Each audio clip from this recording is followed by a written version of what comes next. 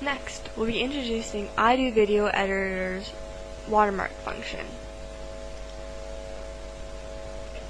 After adding the file, you can add a watermark, a text, or image.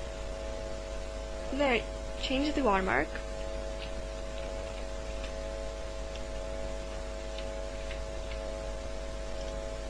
And you can drag it around to the area where you want it to be visible on the video.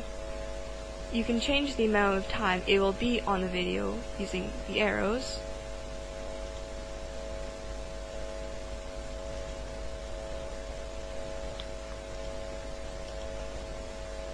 And you can also add more than one watermark if you want.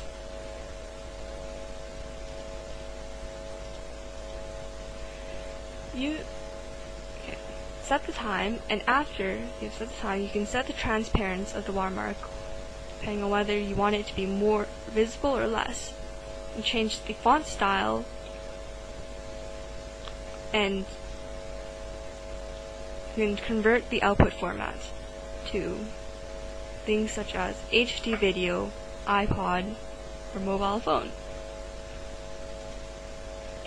Choose the output folder, and then you can click Start to begin adding your watermark.